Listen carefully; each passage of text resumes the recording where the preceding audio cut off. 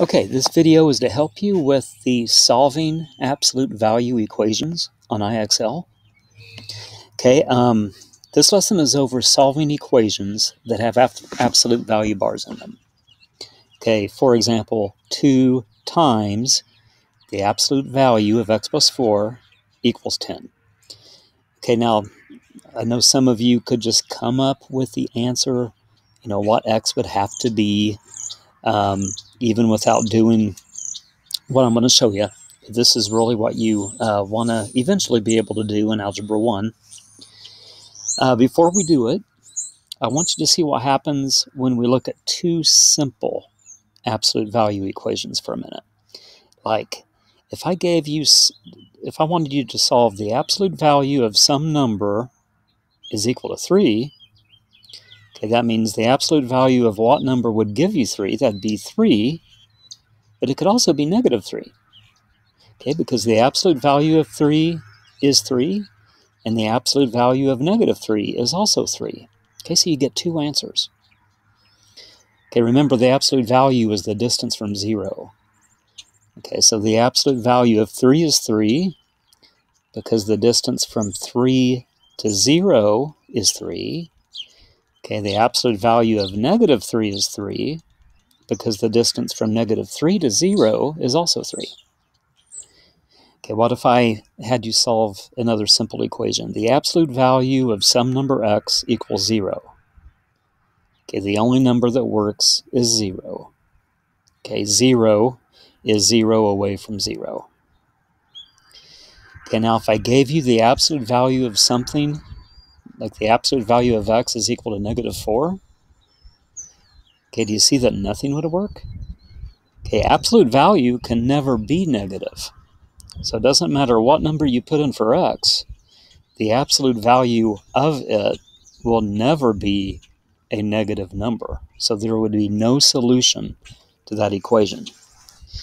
Okay, so before you even solve these absolute value equations, you just need to know that if you end up with a number, a positive number, on the other side of your absolute value, you're going to get 2 answers. Okay, if you have an absolute value set equal to 0, you're going to get only 1 answer.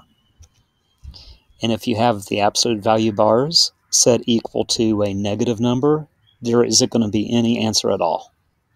Okay, there will be no solution.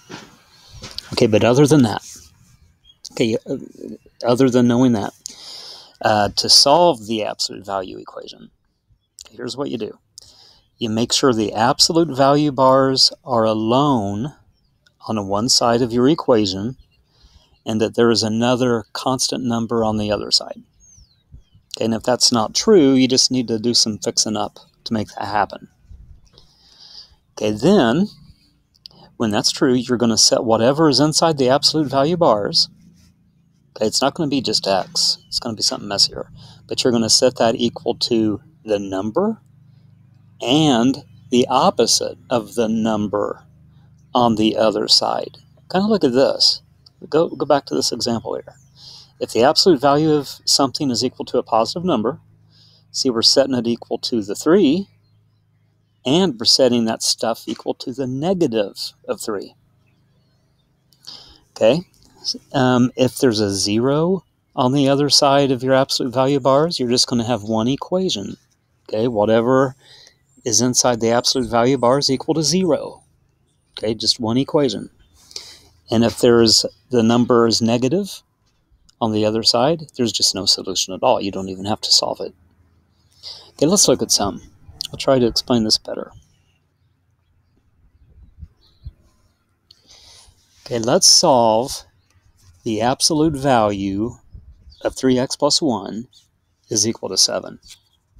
Okay, all I'm going to do, since the absolute value bars are alone on one side, and I have a number on the other side, okay, and this number isn't a negative, okay, all I'm going to do is set 3x plus 1 equal to 7 and negative 7.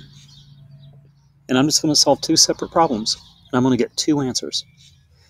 Okay, so when I solve the first equation, subtract 1 from each side, divide each side by 3. Okay, 2 is one answer. Okay, when I solve the other equation, subtract 1 from each side, 3x equals -8, divide each side by 3, -8, I'm just going to keep it as -8/3. I have two answers that work. Okay, there's two solutions to this problem. Okay, if I put 2 in for x, or if I put -8/3 in for x, I promise the absolute value of 3 times that number plus 1 will equal 7. And you can test it, but I just don't want this video to be too long. Okay, here's another example. 2 times the absolute value of x plus 4 minus 1 equals 9. Okay, first thing I need is that absolute value bar expression to be alone. Okay, I got to get rid of the multiplied 2, and I've got to get rid of the subtracted 1. Okay, just like when we did two-step equations, get rid of the subtracted or added number first. So add 1 to both sides. So 2 times the absolute value of x plus 4 is equal to 10. Now get rid of the multiplied 2. So I have the absolute value of x plus 4 is equal to 5.